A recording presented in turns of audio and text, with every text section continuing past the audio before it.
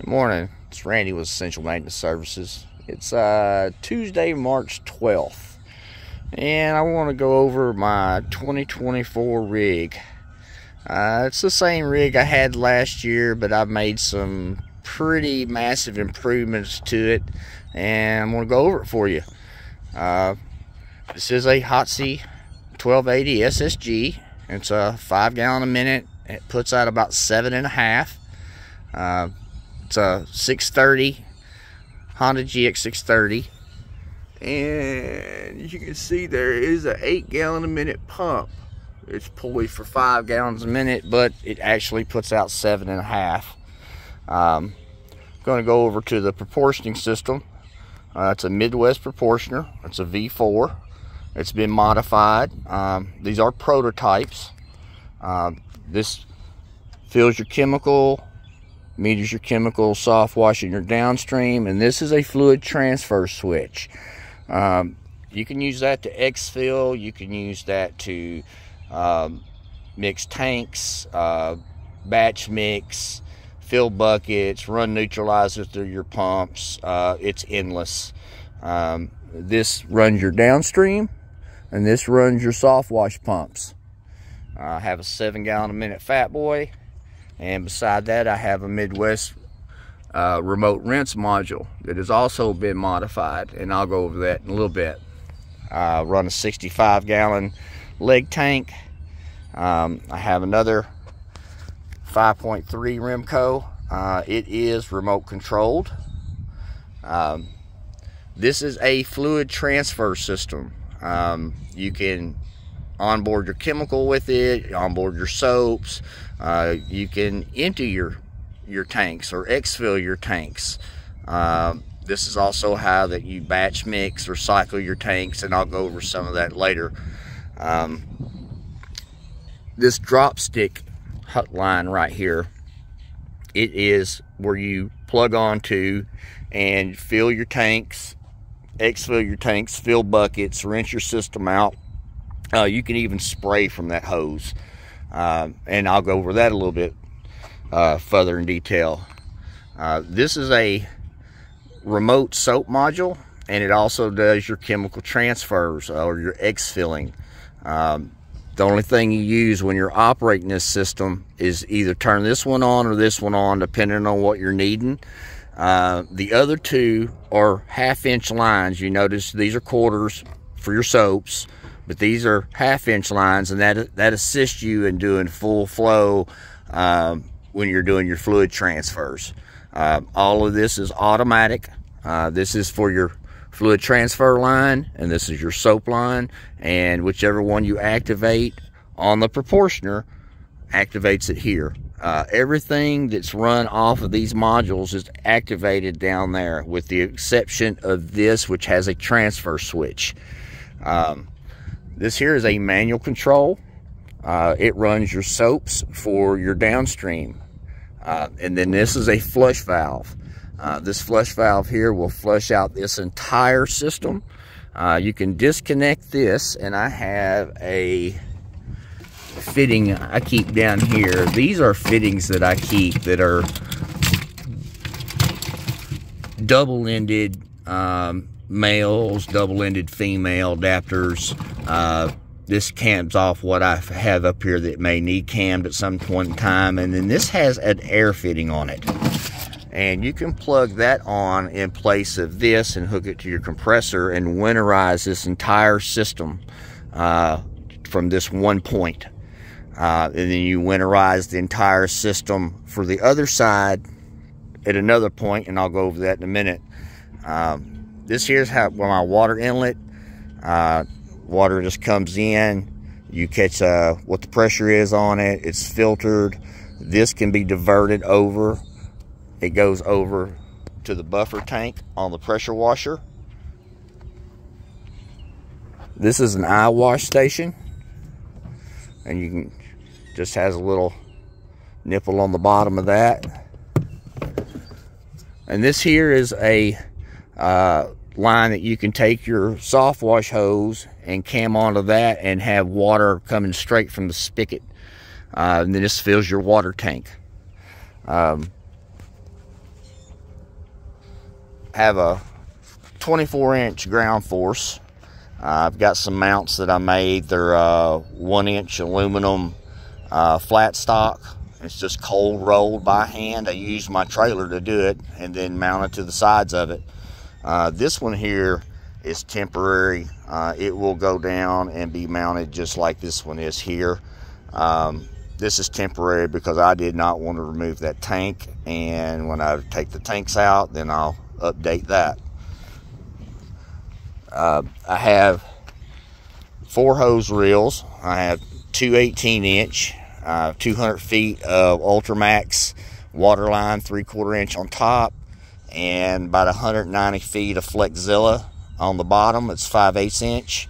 My chem line comes in and plugs onto the back right here, and then when you uncam this and roll it off, it's got a cam lock on the other side. You plug back onto it, and that's where your chemical source comes out of. Have 2 12-inch hose reels on this side.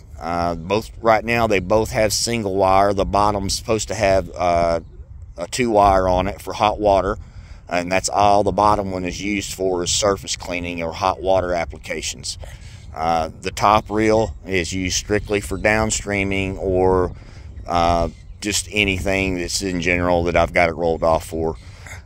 This is a, I guess you would call it a proportioning unit, since it does have 1 metering valve in it. It's actually just an activation. When you're running your downstream, this is the only thing that you have to turn on. That's it. All your soaps, everything comes off the main proportioner at the front. When you're in manual mode, if somebody's using the soft wash system, this is your manual soap, your manual SH, and then this turns on the proportioner, or it activates a drop stick that's hooked to here. The good thing about having this drop stick set up this way is that it never mixes in the block. So if you're running bleach, washing a house, whatever, and you need to do some rust removal or whatever, you can switch this over and it just goes through the 3-way. It never goes into the block. My downstream setup's pretty basic. It's got a loop on it. It's all stainless. It has a sud sucker in it. Right now I'm running a 2.3 injector in it, and the hose reels are linked together and can be switched right here between the two. And this is where I keep all of my cleaning supplies, any accessories, anything like that I need. This is the drop stick that's hooked to the downstream. I forgot to cover that. And then this has everything else, your J-rods, my wands, turbo nozzles, a drop stick, just pretty much anything you need here. I also have some extra fittings and stuff I keep down here, bung wrench, and then this is a neutralizer bucket. This bucket is an interchangeable cube. This has a drop stick that screws down in it, and then I have multiple cubes that I keep degreaser, I keep neutralizer, I keep acids, just whatever. And then it is connected to this 3-way. So this is a enclosed, more or less an enclosed drop stick. I keep neutralizer hooked to it because I can flush all of the other side of the system, pumps and everything, with neutralizer from the other side. And I could run a line under the tank and hook to it over there. However, it's too long a pull. It's not going to pull it. I'm right about 10.5 feet right now, and it's just not. It's not going to pull that. I do have them color coded. This is your chem side, and then this is your neutralizer side. It comes over to another 3-way. So this is basically a dual flush system. This flushes with water, this flushes with neutralizer, or whatever else that you need to use it for. I have my tank vented with a check valve, and then you have your main chem source coming to your proportioner, and then your manual chem source going to your downstream in the back, and then this is for your transfer system, or for filling this tank. My remote rinse module has a 3-way on it, that allows you to switch between running and normal operation. You pull this up and it activates this and gives you a remote chemical source right here. I have an X-Jet modification that hooks to this, and I'll go over that in a later video. Have a 22-foot little giant ladder. I have 2 DeWalt pump-up sprayers. I keep degreaser and gutter bright in these. Have twin deep cycle batteries. They have their own charger. Also have its own power station or plug-in ports.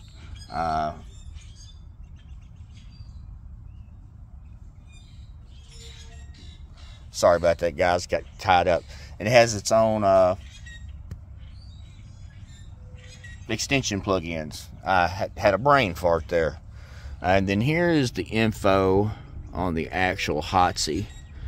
And as you can see, if I can see, it's 5.1 gallons a minute. But like I said, it puts out 7.5, 6.5 with the injector on. And it's got a max temp of 225. It does have its own battery for the pressure washer. It has its own generator, and I keep that plugged in here, and it keeps my batteries charged. Haven't had a need to open a lid on one of these tanks or to charge the batteries on this system since I put it together this way. I've had the lid off of that tank to service it, but other than that, there's no need to open anything. Want to cover a couple of things on the system up here. This is a quad functioning proportioner. It does 4 different things. That is a dual functioning rinse module. It does multiple things. It has 3 different GPM outputs in the pumping system, 5.3, 7, and then a combination of the 2, and the 5.3 is on the demand, which means I can be running the 7, not have enough oomph, hit the remote, and then I've got a 5.3 that kicks in on the fly. The system design that I have, this will eventually, this isn't finished. I have 2 more items that go on here, and then the V4 will be maxed out. I have a new design that has 6 different GPM outputs off of the soft wash system, and it'll put out 3 different GPM outputs off of the pressure washing system. And it's all automatic. There is no switching in it at all, and there's no switching in this other than your transfer systems or to actually turn something on. So basically anything that you're using here, the only thing that you have to do is turn it on there. That's it. Try to be as thorough as I could with this, guys. I'm sure I'm missing a bunch of stuff. One other thing I do want to go over, another advantage of having this system set up this way is troubleshooting.